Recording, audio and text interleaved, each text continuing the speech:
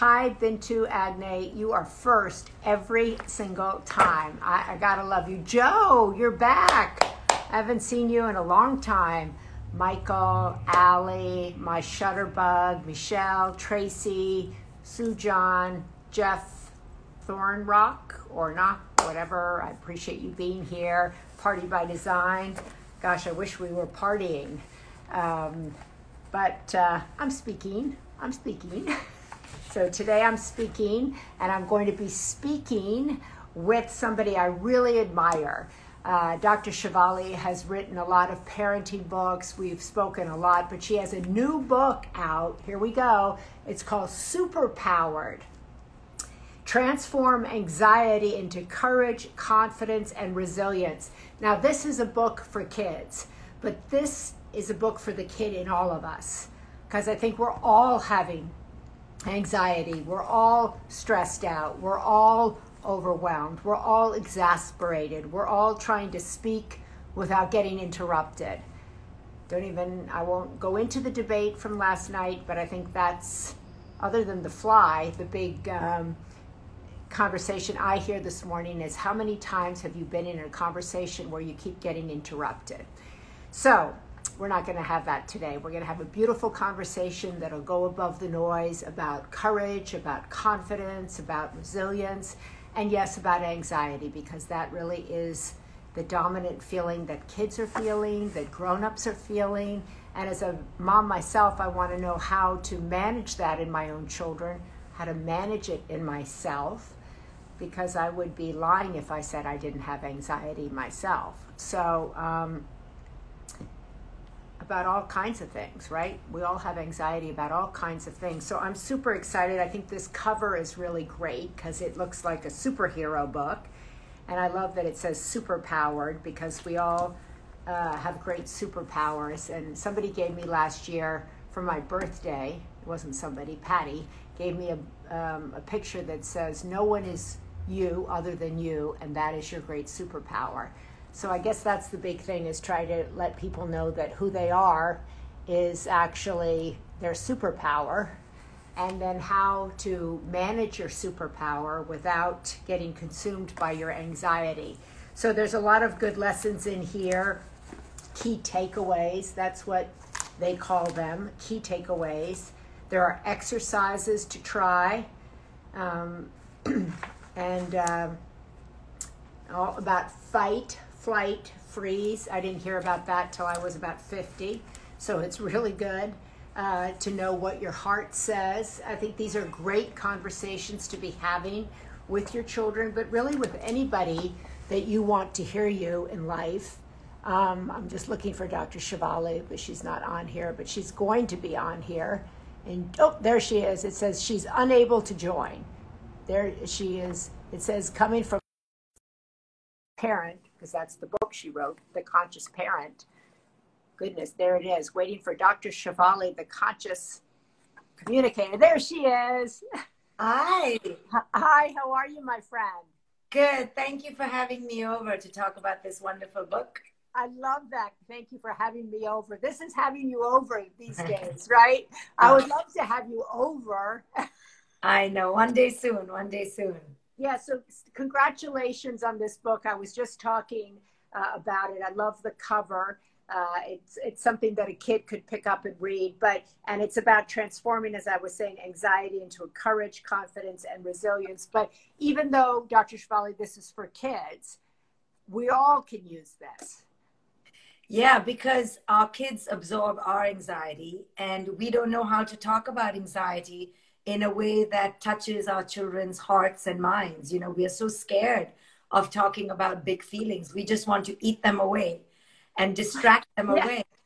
I'm queen of that, eating it away. So how do we talk, first of all, to ourselves about it, and then talk to our children? Well, I think the first thing that happens whenever we feel uncomfortable is we want to run away. So we want to distract, avoid, suppress, overdo something on the outside to just shove the feelings away. They're so uncomfortable. We've been trained that we need to be happy. So the first thing is, how do we do the opposite? How do we lean in instead of running away? And our children feel this, when they have big feelings, we can tell them we care, but they can see us running away energetically. And that makes them feel invalidated for their big feelings. They feel weird for having them, bad for having them, because in many ways we do judge them. We're like, come on, just be okay, be happy so I can feel good. So the first thing this book teaches is to change the paradigm. Don't run away. Anxiety is not the bad guy. It's just the symptom. And it has to be there when you have all these feeding pipes that lead to it. So let's look at the things that are feeding it. Let's not talk about the anxiety. So if your child comes to you, and most children don't come and say, I'm feeling a lot of anxiety at 10 or 12. They do in their 20s, actually, as a parent of 20-something-year-olds, particularly the girls, express their anxiety, like, I feel anxiety about this. What's the best way? Do you just say, okay, I want to lean in, I want to hear you, it's okay? What are the first words that should come out of a parent's mouth?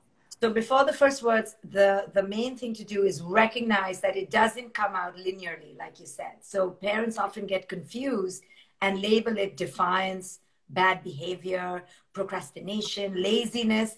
Especially now during COVID, we are labeling it all wrong. We're mislabeling our children's feelings. We don't realize that these are the ways anxiety speaks in children. It speaks non-linearly. Banging of doors, hanging around on the couch, feeling listless, apathetic, talking back. Our kids are losing control over their environment, just like we have. But we have our go-tos at midnight. We'll have our chocolate and our wine. Our kids don't have any ways to express their feelings except through some sort of symptomatic behavior, which is a good thing. It's healthier that they do it that way than the way we do it. We just suppress our feelings. So first thing is to recognize it. And the second way to lean in is to create space. The other day, my daughter was on Zoom, supposedly studying, but she was on her phone. So I first wanted to, get angry, react. The thing with anxiety is we want to control the bad feeling. So when I have anxiety or I see another one have anxiety, I want to control it in some way. So watching it rise in our body and realizing, okay, now I'm anxious and I want to control. And typically we control it through reaction. Mm-hmm. So instead of that, we lean into the anxiety and realize, okay, maybe they're doing the best they can. Maybe my kid is anxious being on Zoom on the camera all the time. Maybe she's nervous doing it in this way. And when I lean into the isness of this crazy time that we're in, I begin to realize that controlling it is not the answer. So creating space for all sorts of misbehavior, creating a room where the child feels safe to go beneath. So you could say something like, boy, you must be just so tired of what's happening right now. Even though they've just banged the door and said, I hate you, you go into the feeling of beneath that and go, yeah, you know what? This whole thing just sucks. You verbalize what you imagine they are going through. Try not to ask too many questions. How are you feeling? What are you feeling? Kids don't like that. They don't like to be asked. So if your child is like banging the door or slapping down at the table or being rude, what you're saying is don't give them a timeout right away. You're actually advocating the opposite. You're advocating to try to understand without too many questions, which is challenging, right? How to get into their world, to acknowledge that, God, I'd be banging the table too if I were you. Right. Children don't have the language. They don't know how to express like a 22-year-old woman. They are inarticulate, illogical, and irrational. They just use their actions. So we create space. We don't punish them. We don't overreact. We don't get entangled. We back off and recognize, wow, my kid is feeling an inordinate amount of pressure and my kid is exploding. So how can I buffer my kid? So when the kid comes down later, and if you don't play with a kid's madness, their madness typically goes down. Then you can go back and go, wow, doesn't this just suck? Doesn't it feel like everything's out of control? Let's draw it out. Let's open, and do an exercise from this book. This book is replete with exercises. Yeah, I love that. You have key takeaways, you have exercises, you have a way of visualizing emotions. There's a lot of drawings in here. that actually show different emotions for people, different, exercises to try with your kid. And how are you saying that this will build courage and resilience, Dr. Shefali? How will doing these exercises build courage? So just like in adults, when we can identify our inner voices, we go, oh, that's grumpy grandma talking to me again, or that's my really mean inner judge. When we identify our inner voices and we give labels to them, then we can understand, okay, it's just a part of me that's feeling this way. And I can begin a dialogue with my grumpy grandma, that lives within me. In the same way, we personify these feelings for our children. We give the anxiety a name. So in this book, for example, we called her Wisty the warrior and the worrier. So when we give it a name, then the kid could say something like, oh, Wisty was all over the place today. Mom, Wisty didn't leave me alone today. So just by giving it a name, it allows the child to feel empowered that it's a part of me. It's not all of me. And now I can have a dialogue with Wisty and go, hey, Wisty, what's up? What are you trying to tell me? So courage comes and confidence comes when we have control over our inner terrain. And by understanding our emotional space, we allow our children to not feel like these emotions have control over them. So did you got together with your partner here, to Renee Jan, to write this book? Was this anticipated before COVID, or is this result of everybody being cooped up and overly anxious right now? So my co-author's name is Renee Jane, and she has been teaching resilience to children for a long time on her website called gozen.com. She teaches kids to become Zen. So pre-pandemic, 3 years ago, we were approached by publishers to write a book for kids and anxiety, because even back then, the rate of anxiety was 1 in every 5 US kids was being diagnosed with an anxiety disorder. So the publishers, 1 in 5 kids. Yeah, we didn't even go to them. They came to us and said, hey, you guys seem to be working with kids in a conscious way and with parents. Can you help us get this message out there? Because kids are falling apart. This was way back. So imagine what must be happening right now, because adults are falling apart. So that's so interesting, because, we've heard recently about parents who are anxious passing on their anxiety to their children. How do we make adults more conscious that their anxiety about this situation is actually landing onto their children? We can't make anyone anything, but we can just hope that they can see their own behaviors as a wake-up call. We are in unprecedented times of having to sit with ourselves. Yeah. This is more anxiety provoking than anything. Having to sit with oneself and be in the home, this is unprecedented for us. We like to be distracted. We like to be busy. We like to be doing. We like to think we have control over the future. All that has been taken away from us. So adults are realizing that they are inner toddlers themselves. In fact, their kids are doing this better than them. So we've regressed. We are in post-trauma, and we are highly regressed right now. And we're acting out. Look at the state of the country. It's major toddler consciousness all over. Everywhere you look, it's a toddler. So wanting attention and going, me, me, me, me, me. So how to wake a parent up, Maria? I do this work, for decades. To wake an adult up into consciousness is the hardest thing. They have to wake up. They have to see the anguish on their kid's face and see the kid as a mirror to their own inner being and go, what am I doing to my kid? This is not about the pandemic. The pandemic is the Band-Aid that got ripped off, but the wounds were there from before. So right, now the pandemic is actually a crack in the window, right? The pandemic is a offering to all of us, regardless of our age, to kind of quell or quiet the inner toddler in us, if we're my age, to have those conversations with our children, regardless of their age, to acknowledge their anxiety, and then try to teach them, which is what I think is so exciting for you, is that you can take your anxiety and turn it into an asset, right? Turn it into something that's not a negative in your life, but is a superpower ultimately, correct? Yes, yes. So the book is actually created around an acronym, POWER. And the premise is that we came to this world with powers, innate powers, all of us. But because of culture and our parents' conditioning, our powers were robbed from us. So the powers, just quickly, P stands for presence. Every child came with the power to be present, right? That's what is so annoying to adults, because adults live in the future, kids live in the present. So we rob our children of their capacity to be in the moment. Right. Kids came completely original. You know, kids don't care about their mismatched socks and their wonky hair.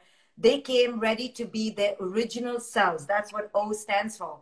But you know, we are a culture of creating clones. So we tell our children, don't be original, become a sheep. And that's what we do to our children, and dim their light. This is what happened to us. So we do it to our children. Our children came whole. They didn't know they were Japanese or black or lighter skinned or darker skinned. They came ready to love themselves. Take a 2-year-old, put her in front of the mirror, and she's going to go, I'm so beautiful. But by age 6, she's going to be like, look at this, look at this. Why do I have this kind of hair? Because culture infiltrates our children with a fear-based mentality, and they begin to feel slivered, chopped up. They're no longer whole. And what is the E? Our kids had energy when they were young, you know, but now look at them. By the time they're in school, they've lost their zest for life because they're inundated with competition and achievement and doing it right and doing it perfect. So they're like, I'd rather not do it. So we zap them of their energy. And R is resilience. And they lose their resilience because we put a grade and a number and perfectionism onto everything. Who wants to try anything if you're not going to do well unless you're perfect?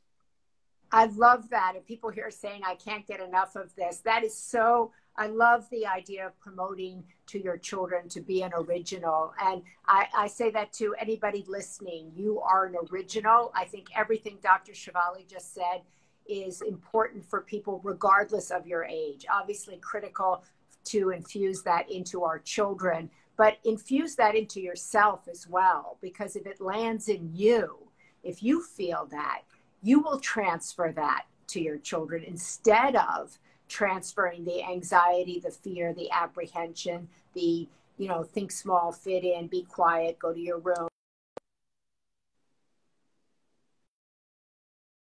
My daughter.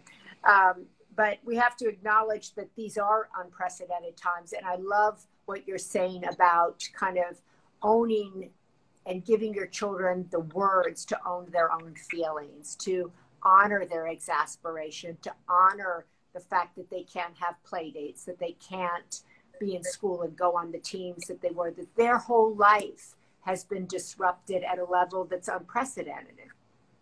Right. And now we're switching the narrative. You know, first we were like, study, study, study, or go to college or do your SATs. And now that there aren't any SATs, for example, we're like, oh, don't worry, don't do your SATs. You know, so our kids are looking at us like, okay, you drove me crazy for so many years, and now you're just telling me I shouldn't have feelings about it. So it's a real time of reckoning for parents to decide how they want to proceed, even when things go back to normal. Do we want to go back to putting pressure on our children? Do we want to just go back into that mayhem? Or can this be a time to really examine what was dysfunctional about our old ways? Because there was a lot of toxicity. I mean, I've been talking about this stuff way back. You know, we've been over pressuring our kids. We've been robbing them of their wholeness. So this is a moment of stillness to reconcile that. Do you think it's possible for parents and kids who are in 1-bedroom apartments, 2-bedroom apartments, Zooming all day, working from the same location, to be Zen? It's really hard. And this is going to cause a greater divide between the elite and the not so elite. It's so difficult. But what is our choice, you know, to continue with the chaos or find a way to connect to yourself? You know, being Zen doesn't cost money. It's really the cheapest thing. You just have to pop on a meditation video, go to Deepak Chopra. I have tons of courses, you know, and I do free meditation. I teach meditation every day for free or every week on this other website. They can find me. Many people are helping people do it for free. So finding the Zen is the first thing we need to do as parents, so that we can create confidence and resilience with our children. Well, I want to thank you so much, Dr. Shefali, for being here, for talking about this book. Let me just say again, first of all, it looks great. It's called Superpowered: Transform Anxiety into Courage, Confidence, and Resilience. And in looking through it, I don't have little children. I have big children, and we're talking a lot about anxiety. I'm talking to myself a lot about anxiety, to my friends, to people I work with about anxiety. So I think these drawings, these exercises, all of this, and the challenges really are to all of us. So it's a book to get even if you don't have little kids, but if you know a friend who does, it's a great book to gift. I know exactly where this is going after I dog ear it. But I want to thank you so much for all of your efforts to help parents out there. You've been at this so long as a conscious parent yourself, but bringing this into the mainstream is such a gift, really, because we're so left on our own as parents, right? You know, you're giving your kid, I was just talking to my daughter about that. They send you home and like, go, have fun, you know? And we're often so scared to make a mistake, right? That our fear is what we actually hand down. And instead of our wholeness, instead of our originality, instead of our light, instead of all of the wonderful things that Dr. Shefali talks about. But the fact is she's here to guide you. So she wasn't there when my kids were little, but she's here now. So I want to thank you. I wish you lots of luck with this book. And we will stay in connection. Yes, thank you so much. Thank you, everyone. Thank you. There you go.